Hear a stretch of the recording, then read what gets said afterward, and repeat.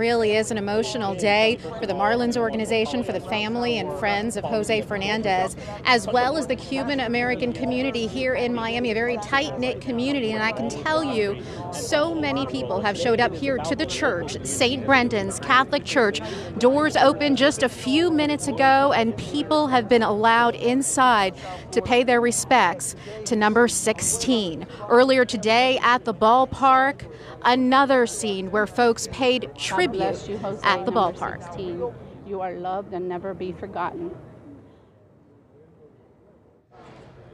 A growing memorial outside Marlins Park as baseball fans gathered one last time to say goodbye to pitcher Jose Fernandez.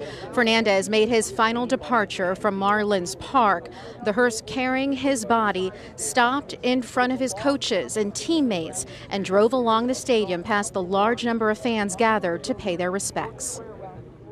I have a 26-year-old and a 21-year-old, and it's like devastating. This really has touched all of us. I just put the game will never be the same since you left it, and I believe it's true. Like, he's going to go down as one of the greatest players ever, and he only played 4 years.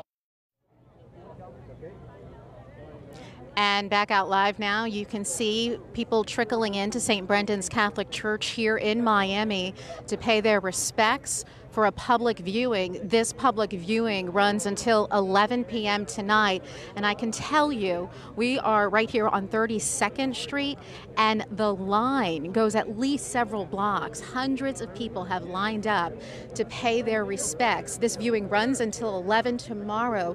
There will be a private funeral for family and friends, and Jose Fernandez will be buried here in Miami. We will have much more coming up for you tonight at 5:30, including a look inside the Catholic Church. Reporting live from Miami, Felicia Rodriguez, WPBF 25 News.